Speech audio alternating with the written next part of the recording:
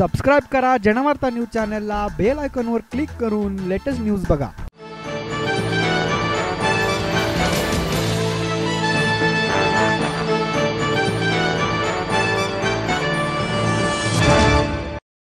नमस्कार, मी संकेत पेंडुरकर आपल्या सगळ्यांचं पुन्हा एकदा स्वागत करतो जनवार्ता न्यूज मध्ये।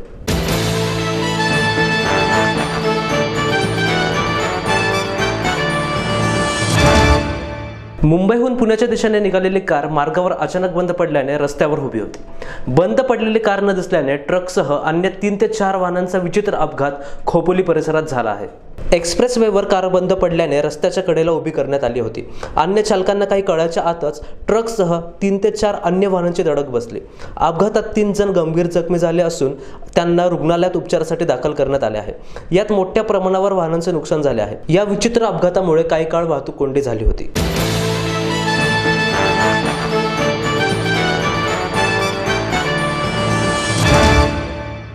सध्या अभिनेता रितेश देशमुख आपली आगामी फिल्म माऊलीच्या प्रमोशनमध्ये व्यस्त आहे। माऊली सिनेमाच्या प्रमोशनमुळे महाराष्ट्र दौरा केलेल्या रितेशच्या लोकप्रियतेतही चांगली वाढ झाली आहे। स्कोर ट्रेड्स इंडियाच्या लोकप्रिय अभिनेत्यांच्या यादीत रितेश देशमुख 10 स्थाने पुढे गेलेला आहे। माऊलीच्या प्रमोशनच्या सुरुवातीला स्कोर ट्रेड्स इंडियाच्या चार्ट्सवर रितेश 19व्या स्थानावरून 9व्या स्थानावर पोहोचला आहे। अमेरिकेतील media tech company score trades इंडियाद्वारे ही प्रमाणित आणि संशोधित आकडेवारी उपलब्ध झाली आहे। देशभरात मराठी सिनेमा पाहणाऱ्या दर्शकांमध्ये रितेश देशमुखचा मोठा चाहता वर्ग आहे।